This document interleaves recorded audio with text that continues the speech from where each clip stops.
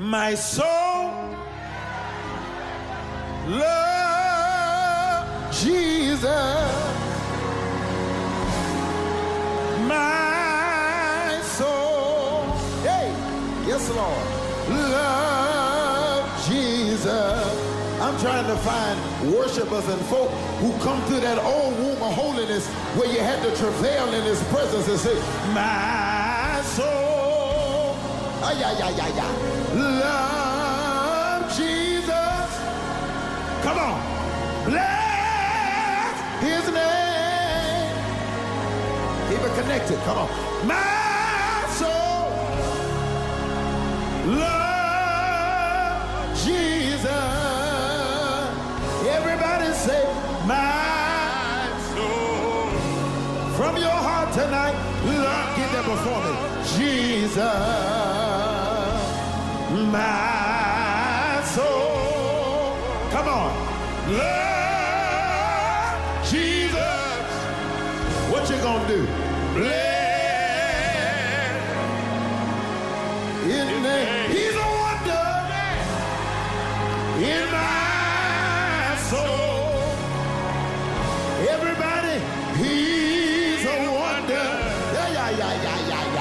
In my soul. Let's talk to him just for a moment, all right? Come on, let's pray. Father, Lerosha, in the name of Jesus, we indeed thank you. Glorify you now. Hallelujah. Wonderful Savior. None like you. None like you. None like you. None like you. Oh, what a wonderful Savior. To be called, hallelujah, to be called, saved, and sanctified. What a privilege. What an honor. Hallelujah. Hallelujah. What a privilege to be called the chosen. What an honor. Hallelujah. To be called sanctified. Hallelujah. Glory be to your name. What you have wrought in our lives. We knew what we were, but when we see what you are, we stand in amazement. Thank you, Lord. Thank you, Jesus. Thank you for salvation. Thank you for Calvary. Thank you for the blood of Jesus. Thank you for the power of the cross. Thank you for the blessed Savior. What a mighty drama of redemption. Thank you, Lord. How you blessed us another day. Thank you for beating back the powers of adversity.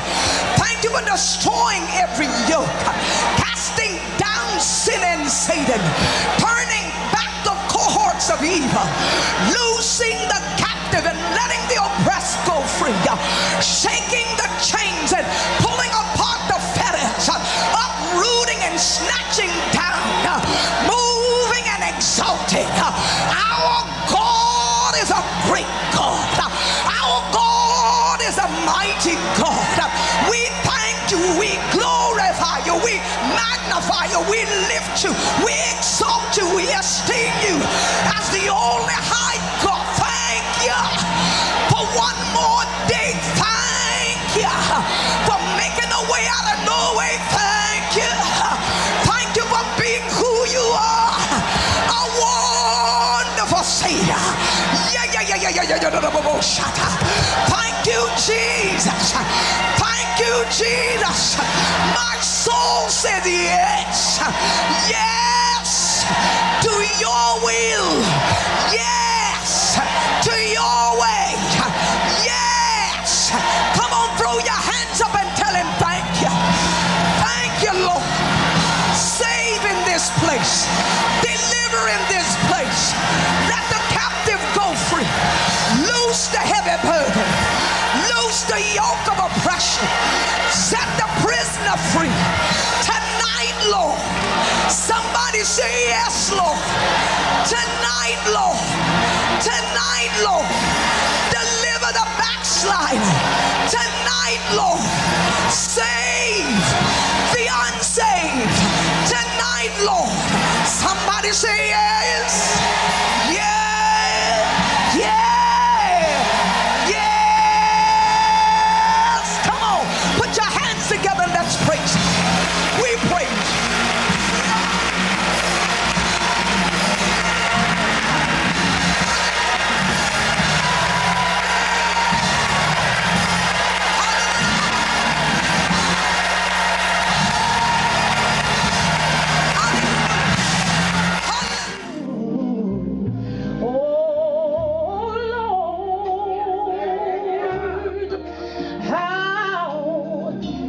excellent,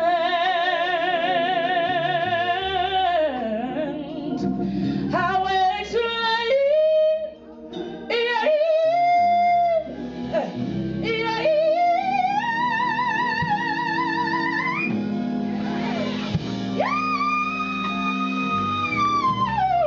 How excellent is the name Jesus.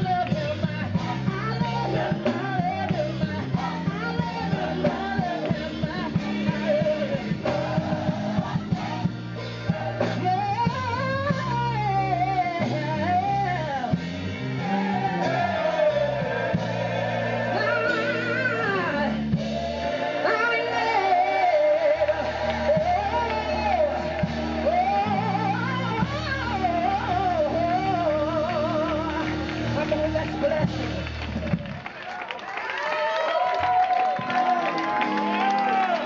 all over, couldn't find. Listen, there's another song that we had a lot of people saying you cut it short on the first album. But we just you know, doing a reprise. Look at somebody and tell them that we just doing a reprise.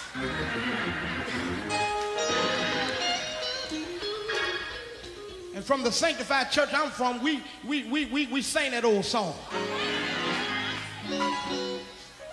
Turn around, look at your neighbor, and tell your neighbor, God don't need no matches. He's fire. He's fire.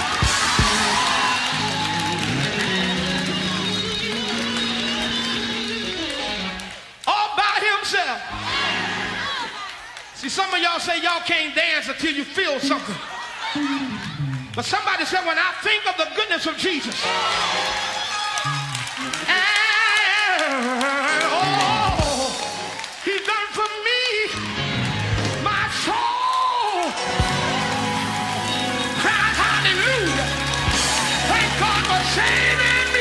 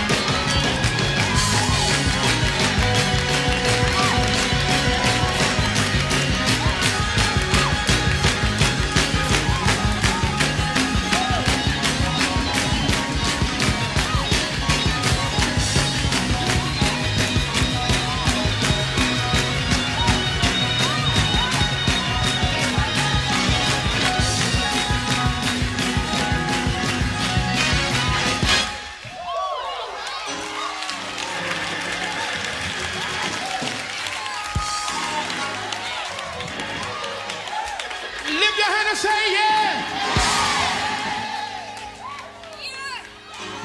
I don't know about you. I like to dance.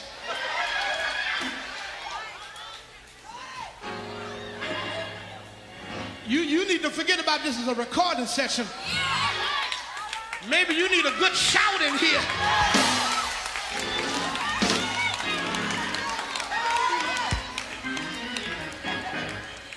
Turn around, look at somebody, tell them you need to forget about this as a recording session. Look at him again and say, you need to praise him.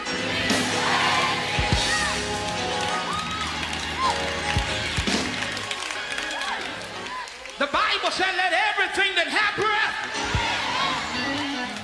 praise the Lord.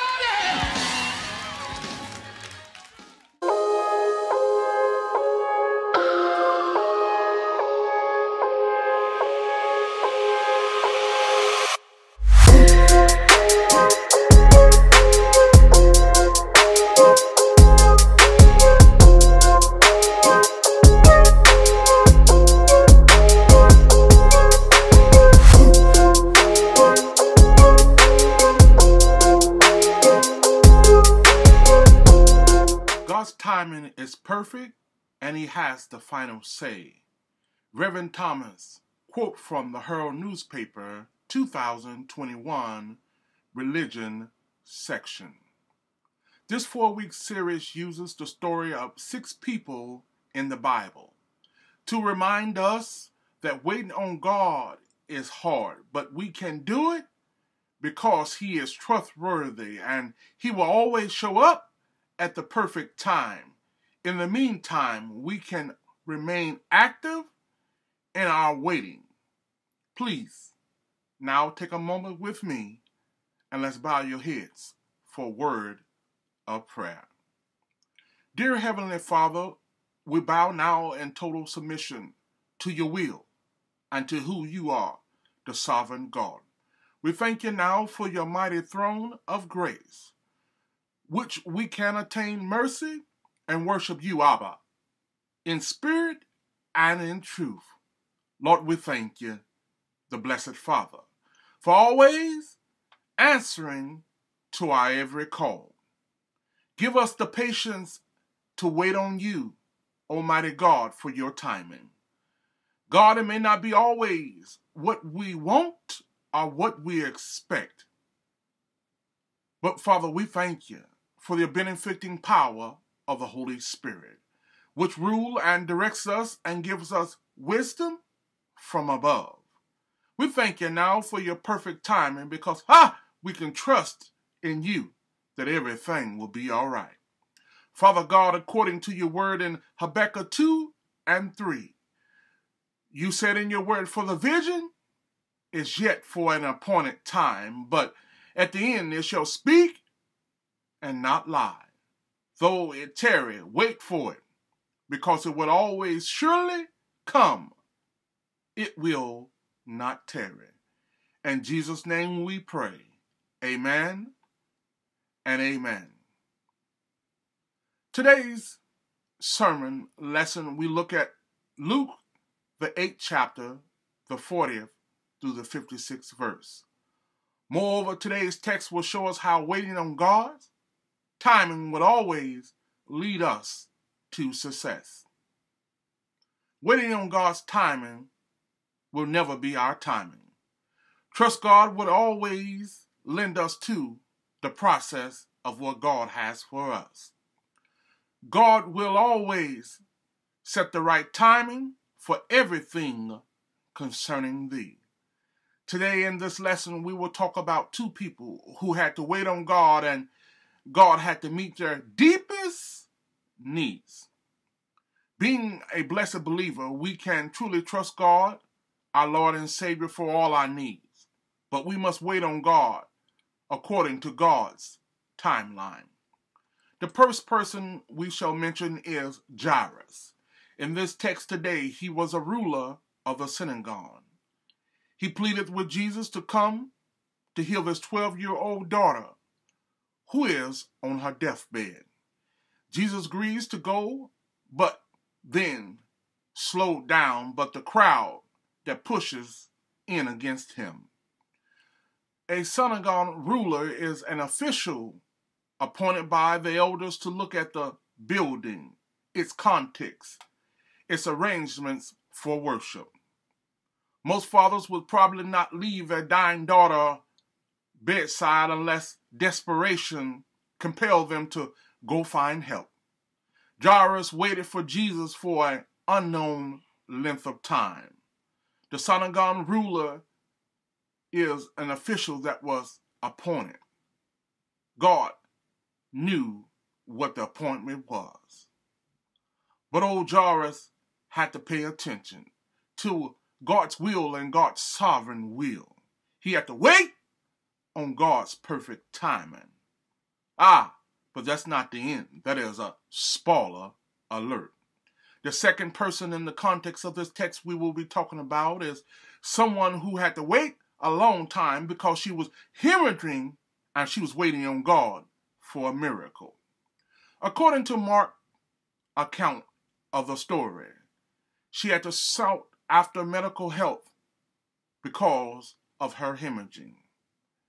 She spent unknown amounts of money, and it seemed like her situation was getting worse and worse and worse. This woman spent 12 long years of pain, illness, dashes of hope, feelings of worthlessness, and possible isolation and waiting. The unknown woman sneaks into a crowd of a culture known that would prevent her, but she said, I had to come. I had to come through my bleeding. I had to come through my circumstances. I must, through my desperation, touch the hem of Jesus Christ's garment.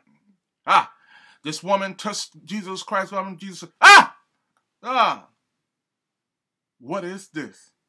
Somebody touched me in all power. Seemed like it left me. Paraphrasing. In the context of this text, we find that this woman was broken, but she had to push through her circumstance. She had to push through the crowd because, she was waiting on God. She said, God, no matter what you do, I must wait because I know that you are the divine healer. Verses 47. Jesus is given the opportunity to reestablish her and replenish her in the eye of the overseers as well. He calls her daughter, commenting on her faith, and directs her to go in peace. Verse 48. Both were also similar in several ways. They had to wait for the healing. They were in very desolated of a situation. They were both people of faith. They had to prioritize their products to God and understand that God, sometimes have you to wait. But they was willing to interrupt Jesus Christ's day. They were driven by hope. They was driven by the love. They was driven because they wanted a healing, for that circumstance that they was dealing with. The impossibilities of what they was going through. There's nothing like the touch of Jesus Christ. There's nothing like the sovereign God when he touch you in the midst of your waiting. Touch you in the midst of when you seem like you can't get through. Touch you at the moment when you say, God, I've been waiting on you. I've been waiting on you a long time. But when God touches you at that waiting moment, you can feel God's power. You can feel his anointing in the midst of you waiting on God. Have you ever had to wait on God? Have you ever been in a circumstance where it seemed like you was waiting on God? It seemed like when you was waiting on God, every damnable issue, every damnable thing, your faith was tested. Your personal life was tested. Everything you was going through seemed like sometimes your finances was touched. Your cultural beliefs were touched. But when you wait on God, he said, I will keep you in perfect peace. Whoever mind is stayed on me. Sometimes it seems like it's hard when you waiting on God. But through every tough situation, through every tough calamity that you go through, God is yet there.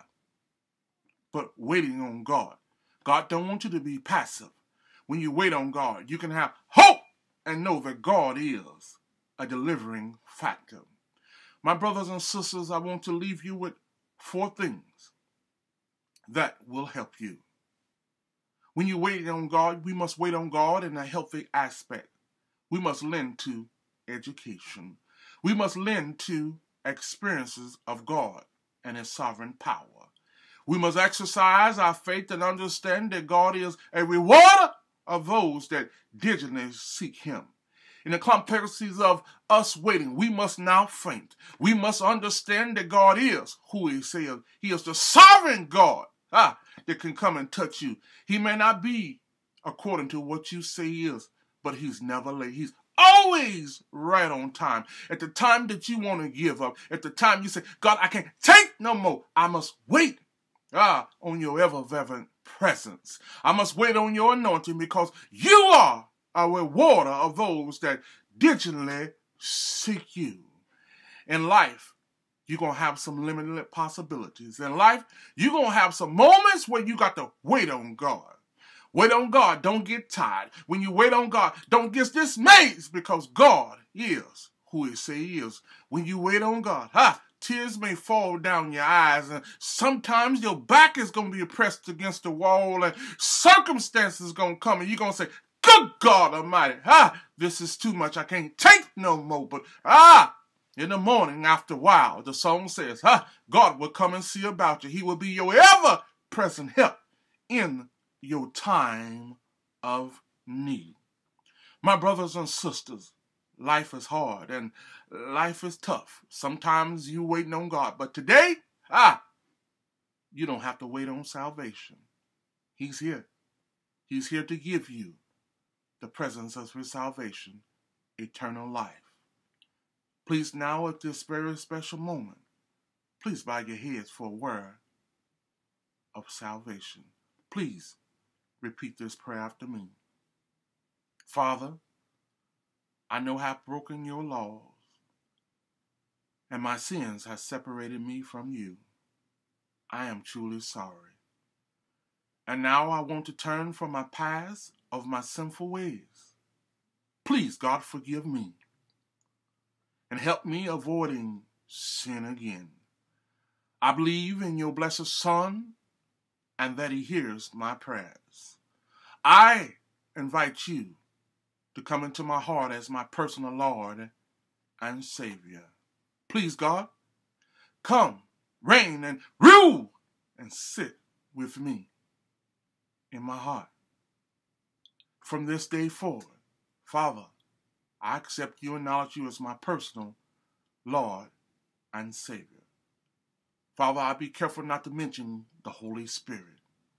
I ask you now to have the Holy Spirit to help me to obey and to do your will for the rest of my life. I believe. In Jesus' name I pray. Amen. If you have prayed this prayer of sincere faith, may this prayer today set a reminder that you have come to Jesus in faith and that you are trusting in Him today as your personal Lord and Savior. God has perfect timing, never early, never late.